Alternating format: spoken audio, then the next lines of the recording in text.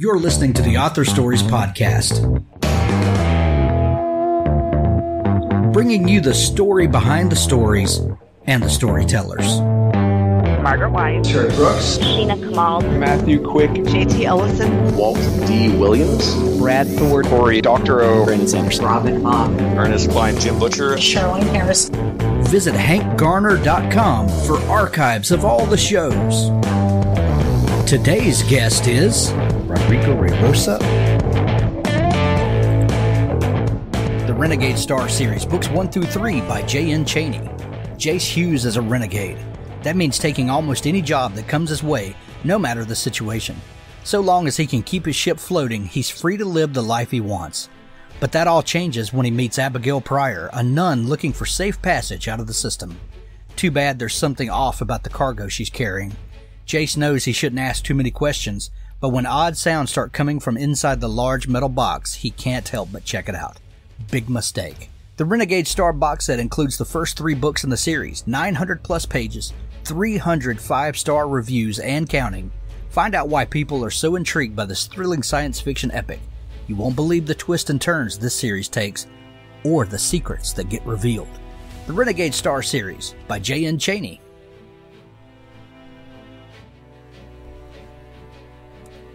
I'd also like to tell you about my friend Crystal Pico Watanabe of Pico's House. The Pico's House website now has a new look. Visit Crystal and her team of 8 people who help her provide services to fiction authors. Crystal's full slate of services now include beta reading, manuscript critique, developmental editing, line editing, copy editing, and proofreading. Authors, you can also inquire about putting your books in her Book Lovers box, which is a monthly digital subscription box with a different theme each month. This is free for authors for a limited time. PicosHouse.com for all your book publishing needs.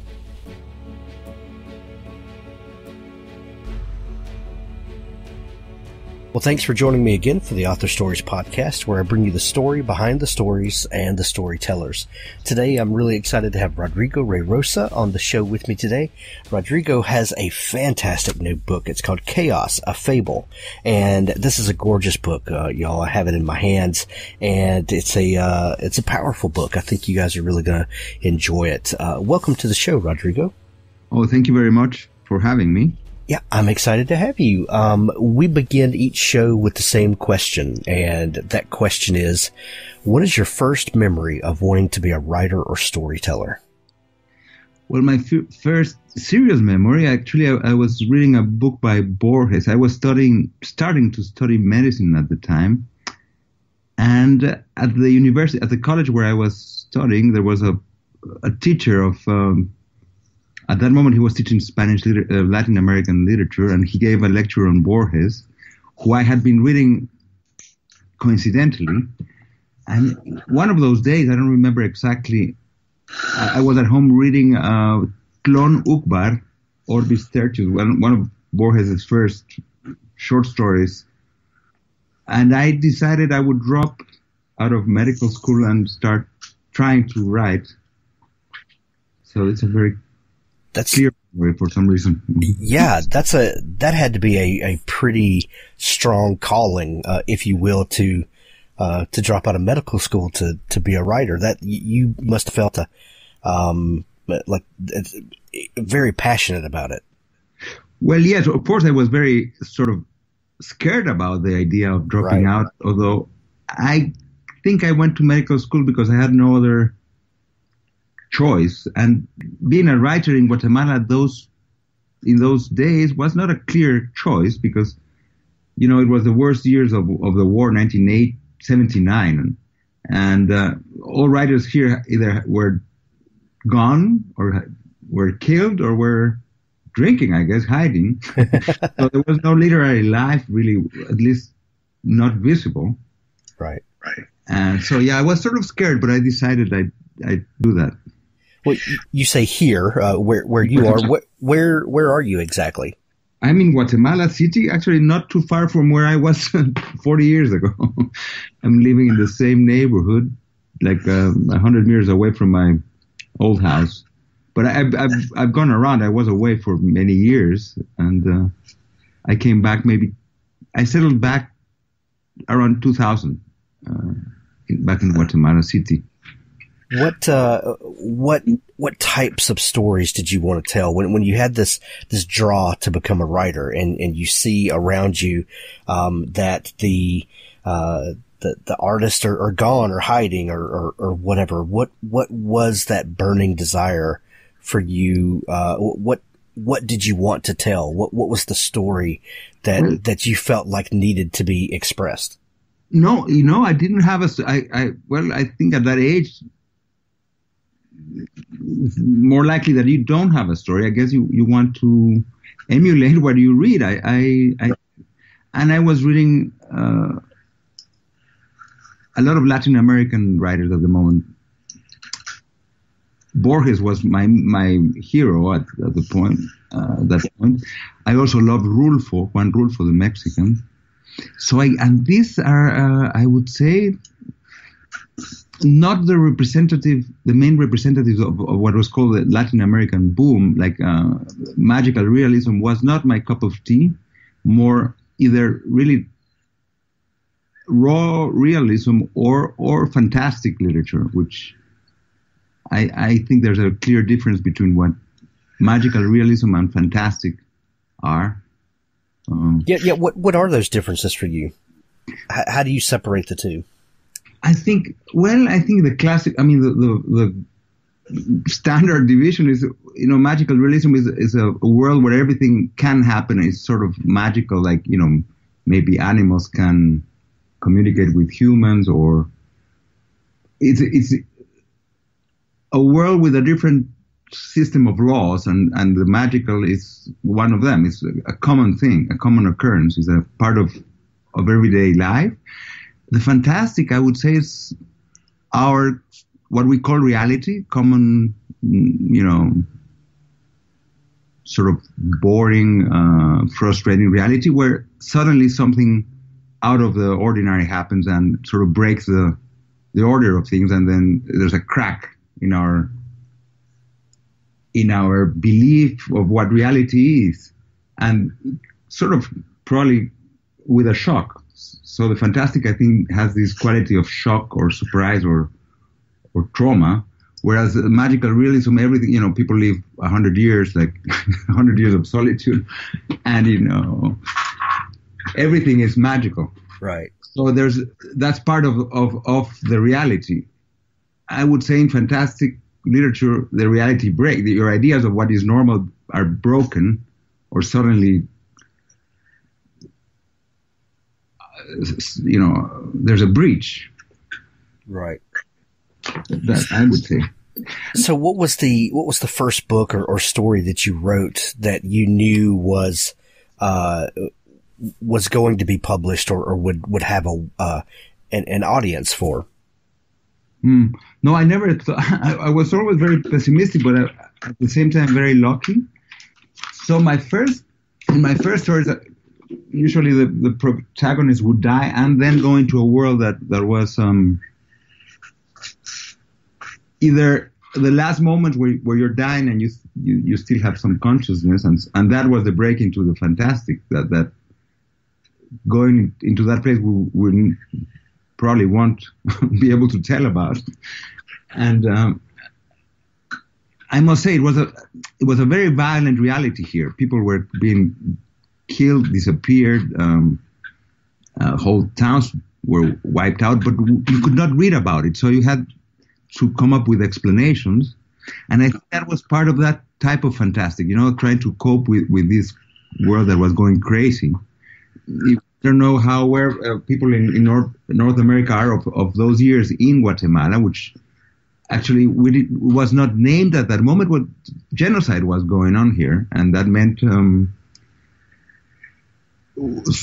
wiping out of villages, disappearance of anyone that didn't think according to the regime, or thought the regime thought, or someone there thought one was a menace. That was reason enough to kill. That was happening every day, and now we know that, we know numbers, we know how it was done, but back then you couldn't even read it in the progressive, so to speak, press. That was silenced. So that made for a lot of fear and a lot of need to explain that fear somehow. And I think that some of the fantastic literature tries to do that, tries to, like dreams, Right. Try to explain what's happening.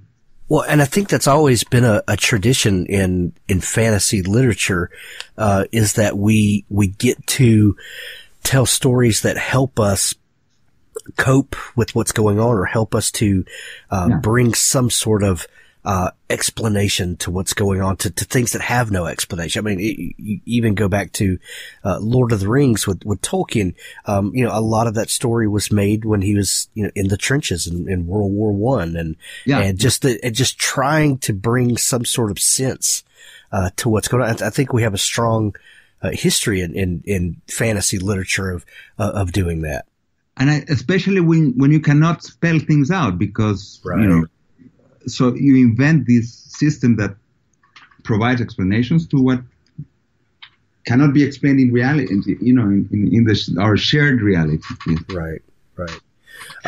You came to the United States a couple of years after that, didn't you? Actually, a year before I started, I decided I would try to write. I moved. Mm-hmm.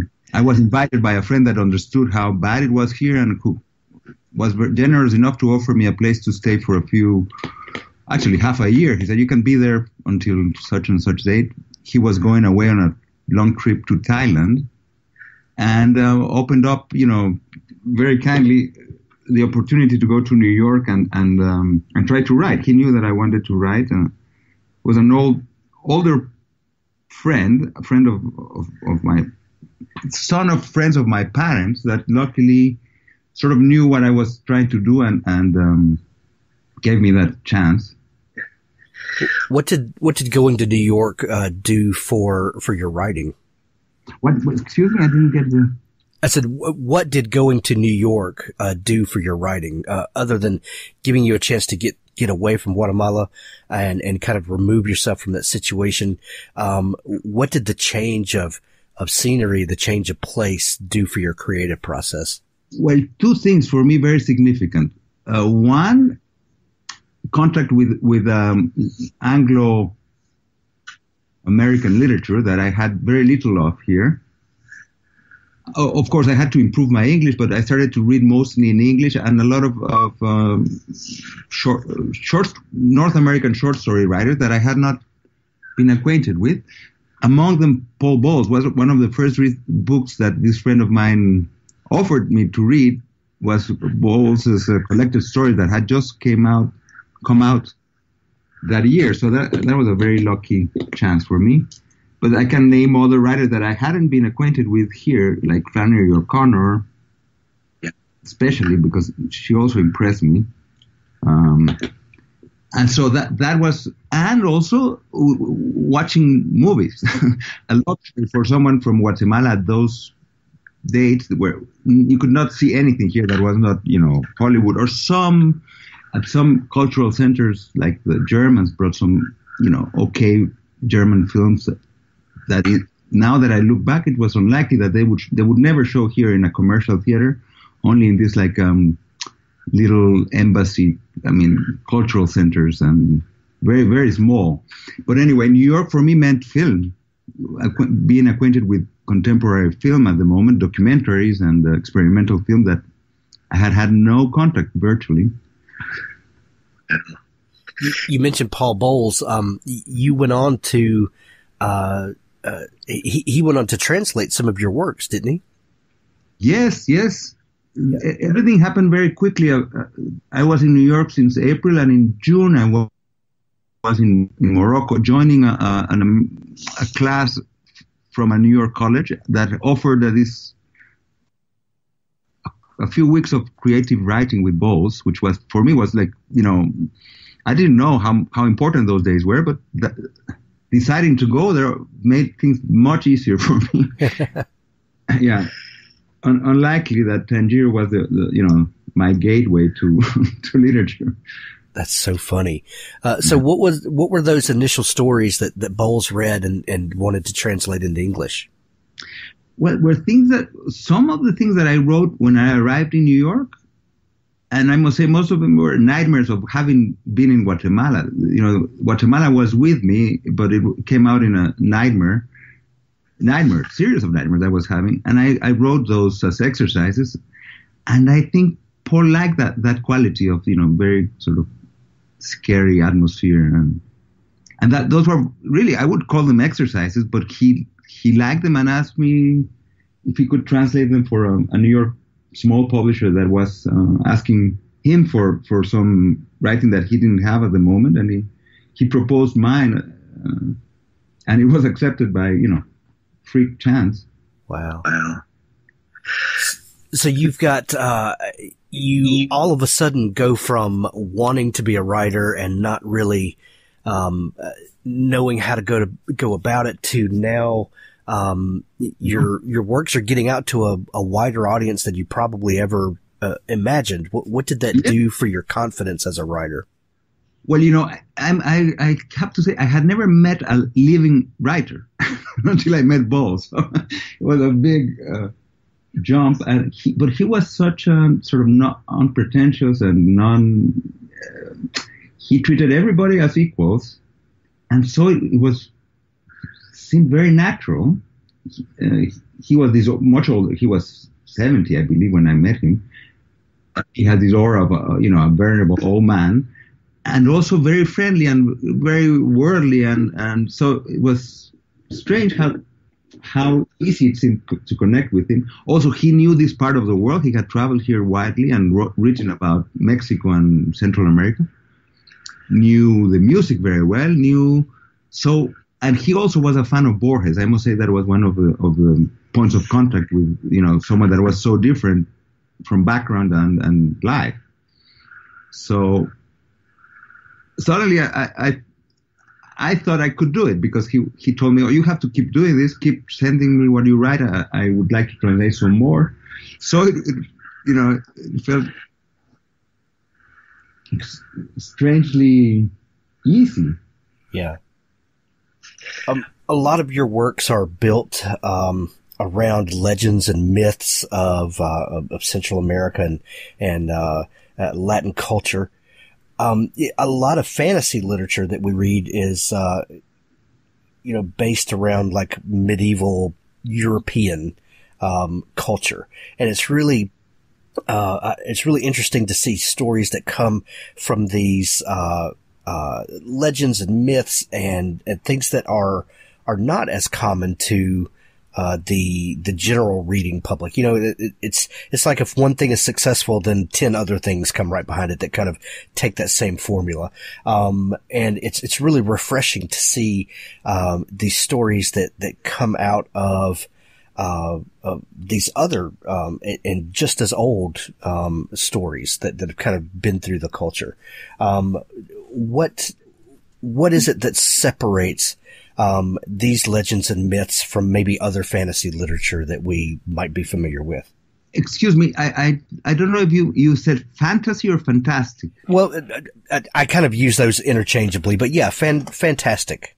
Because for me, they are very different. That maybe because fantasy is more like whatever comes, like fairy tales. Right. For me, fantastic literature is more. I don't want to, but I make a difference, and I don't think I write fantasy, but I try to write what is called fantastic, which is more what some of Edgar Allan Poe's. Right. So you assume there's a realism behind it. It's not you're not in a magical world. It's this very hard and violent and horrible world. Well, that's a great point. Yeah. So, that's a great point, because we get to, it's almost like we can connect with the characters more because they're like us. They're in places like us, but odd things happen to them. Things that are not explainable by, science or rational thinking. Right. So it's fantastic literature in my mind, or what I mean when is closer to madness, if you want, than magical and, fairy tale land or Harry Potter, Exactly. Yeah. What are some of those Latin American myths that find their way into your writing? No, that's another thing. I think in Guatemala, I'm not talking about Latin America in general because they're very, although we have many things in common, there are very big differences in each. Of course. Guatemala is mostly an Indian, a Mayan country, where half of the population or more we don't share a language. They're Mayan languages, and also their systems of belief are very different. They're not Christian.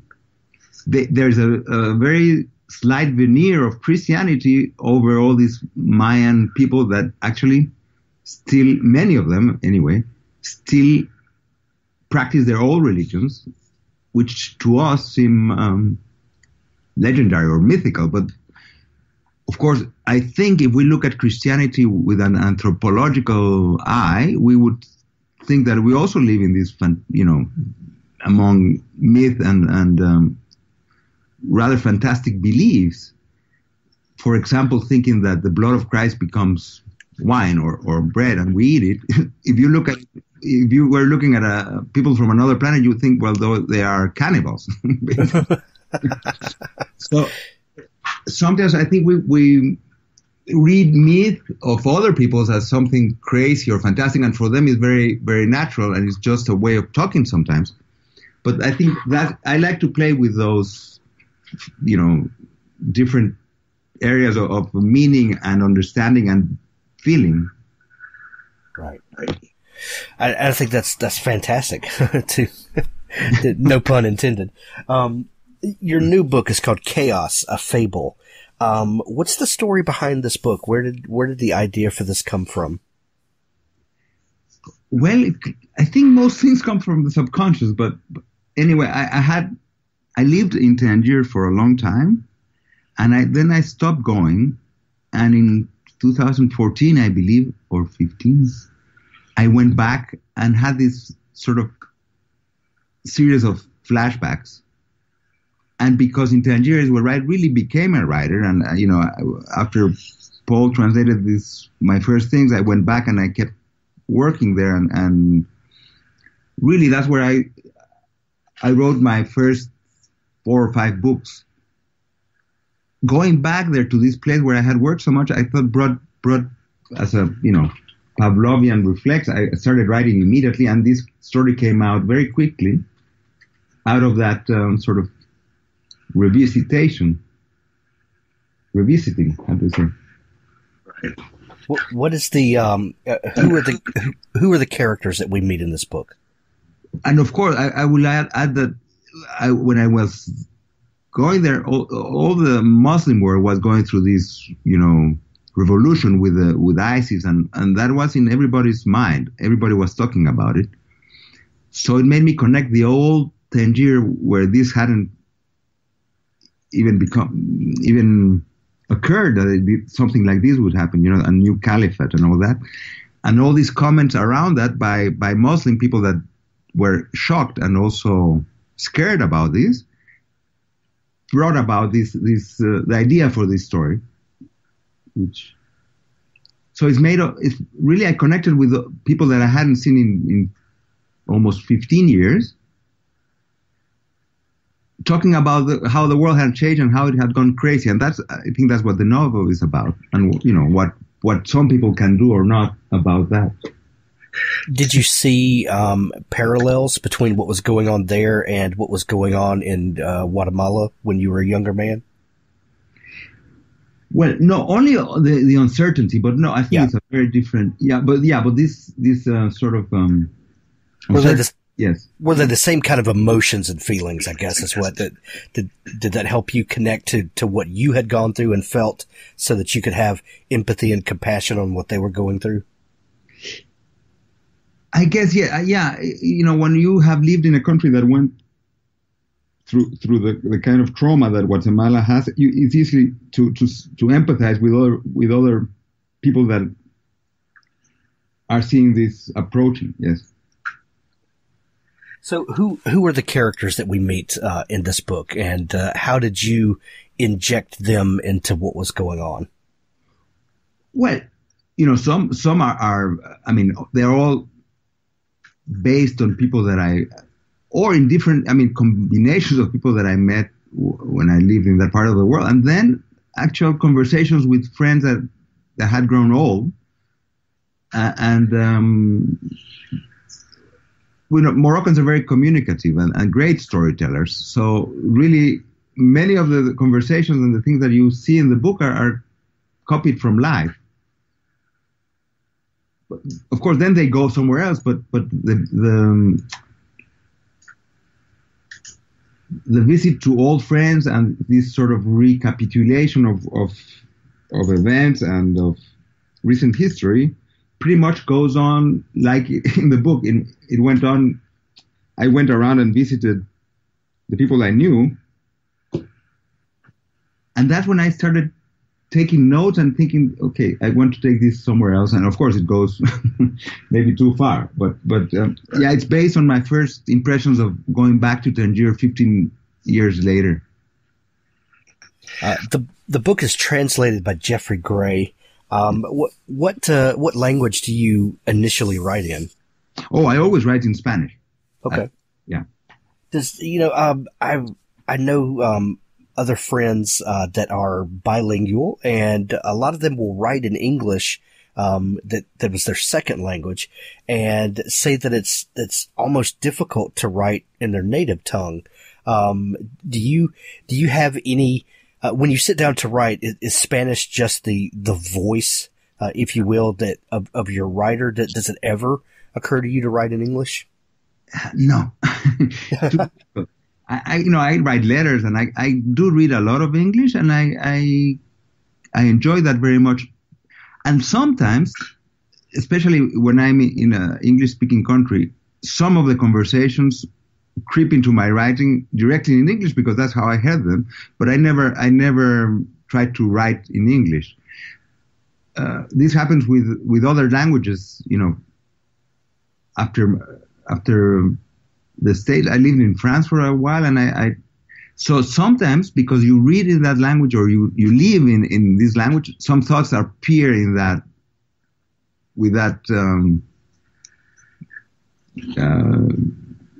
in that language, but I only go as far as that takes me, which is a couple of lines, and then I go back into Spanish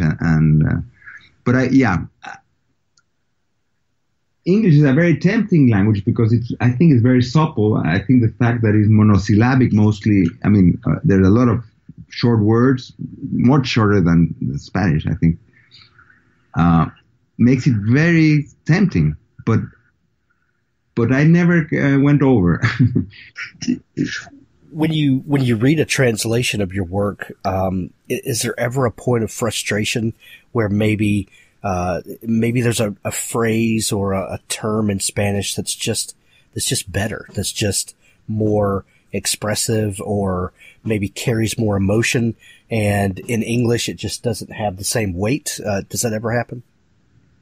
Yes, I'm not so attached to that literal meaning. I do a lot of translation, so I sort of, but mostly I think that translators help me improve my writing, make it clearer, and cleaning up of extra, words.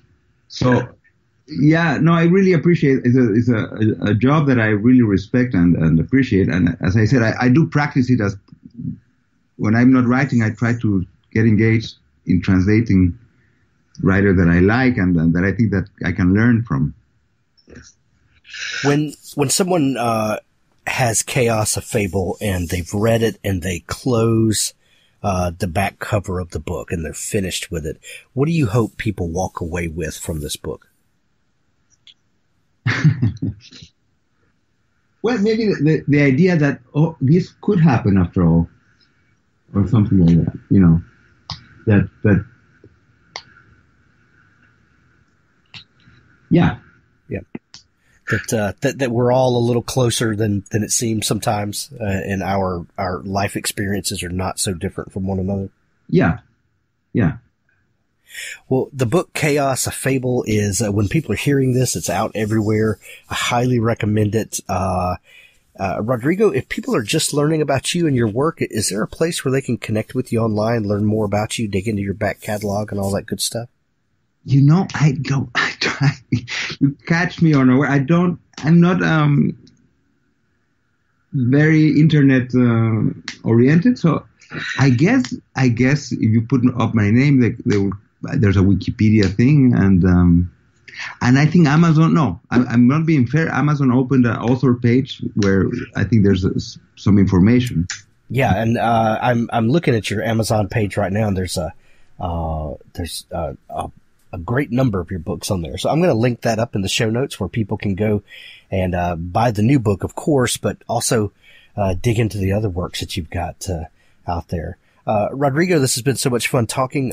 Thank you so much for taking time to come on the show. It's very kind of you to have me, Hank.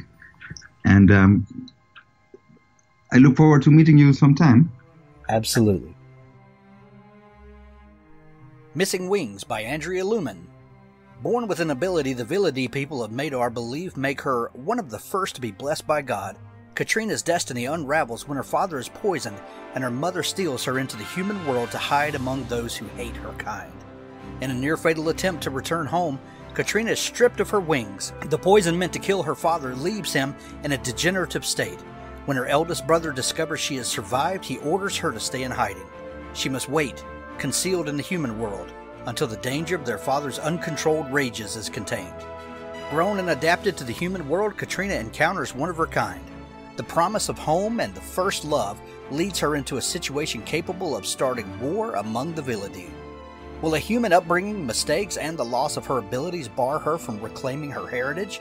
Will unraveling the mystery of her mother's betrayal lead her family into an even greater danger? Missing Wings by Andrea Lumen. The Locust, Books 1-3 by Ralph Kern. The complete Locust series, an epic tale of mystery, survival, exploration, intrigue, and war. The cruise ship MS Atlantica is lost. On these strange and uncharted seas where even the compass shows the sun rising to the west, Atlantica's passengers and crew must do what it takes to survive. In Unfathomed, Atlantica arrives in a strange new world. Unable to locate land and with no way to contact home, they must find new allies, fend off relentless enemies, and discover the horrifying truth behind the Locusts. The future of humanity will be decided as the fleet confronts the architect of the Locust. Not everyone will survive the desperate final battle. The Locust box set contains all 3 action-packed novels in this best-selling science fiction thriller series, Unfathomed, Expedition, and Osiris. Acclaimed for great characters, thrilling action, technical accuracy, and a compelling sense of mystery. Buy it today. The Complete Locust series by Ralph Kern. Thanks for listening to the Author Stories podcast. For more great author interviews like this one, go to hankgarner.com and dig through the archives. There's something there I know you'll love. Now stay tuned for a special audio clip from Richard Gleaves' The Jason Crane series. Hello, young one. What ghoulish tale of horror shall we explore tonight? Shall we watch The Creepshow? The Nightmare on Elm Street? Child of the night, give me your answer. Which one would Mom kill us for watching? Said Buddy. Dad grinned and his eyes grew wide. Which do you think, child of the jackal? The Omen! And we might have time for Omen too, if we hurry. She'll be home by 11. I'll be back. Buddy ran to his room. He stripped down to his Yoda underwear and fished in the closet. 2 minutes later, he snuck back into the living room wearing his skeleton costume from last Halloween. He crept up behind his dad, who was cueing the movie. But David Rittermeyer was too clever for that. He spun around at the last moment and bared fanged teeth torn from paper plates, drawing a yip of surprise and a cry of, "No fair!" Daddy kicked off his Reeboks, plopped his smelly gym socks on the coffee table, another thing that Mom would hate, and killed the lights. The scary intro music began. The screen showed the silhouette of a boy, about Buddy's age. His shadow was a long, creepy cross. The Antichrist, the son of the devil. Born of a jackal on a night of astrological portent, destined to bring about the end times and the final battle of good versus evil. Buddy sipped Sunkist and scooted up next to his dad. As the movie got scarier, he slipped an arm through his father's and cupped his big bicep. Buddy could feel his father's pulse. Dads get scared too. They flinched together, shouted together, pointed at the screen and covered their faces together. Buddy pressed his eyes to Daddy's shoulder just before the on-screen maid shouted, "It's all for you, Damien!" and dove from the roof, hanging herself. Buddy knew which parts he was old enough to watch and which parts he wasn't. He trusted his dad to let him know when to look again. Occasionally, his dad tricked him into peeking too soon, but that was part of the fun. They kicked their feet at the screen and shouted, "Look up! Look up! Oh, idiot! Don't get yourself killed!" At the climax, the hero of the movie, Mr. Thorne, discovered a birthmark of 3 6s on his son's head and dragged the little Antichrist to the altar of the church, determined to spear his son with holy daggers and end evil forever. After it was over, the Rittermeyer men sat silently through the credits. David put an arm around his son and ran his fingers through Buddy's hair. He wasn't searching for devil marks. He knew there weren't any. And Buddy was certain there were no daggers in his father's hand either. Those things were just make-believe. Real fathers and sons don't do bad things to each other. They were queuing up Omen 2 when the power went out. "No," Buddy whined. "Not on movie night." Daddy went to the window. "It's the whole block. Sorry, Damien. How about, scary blackout. Go get the Ouija board out of the guest room closet." "Cool. And candles." Buddy found the Ouija board, hidden under old clothes. When he shut the sliding door again, the sight of a monster startled him, and he let out an involuntary, "huh" sound. It was his own skeleton-bodied reflection in the mirrored closet door. He stared at it. He liked the effect of moonlight on his cheeks. Spectral, haunted, his eyes big and white. He clacked his teeth at himself, picturing his own grinning skull under his child's flesh, and gave an evil laugh. He was answered by a scream. A woman's scream. High-pitched and far away. One of the neighbors? Buddy dropped the Ouija board into a patch of moonlight and sat with it. "What's going on?" he whispered, his fingers on the heart-shaped wood planchette.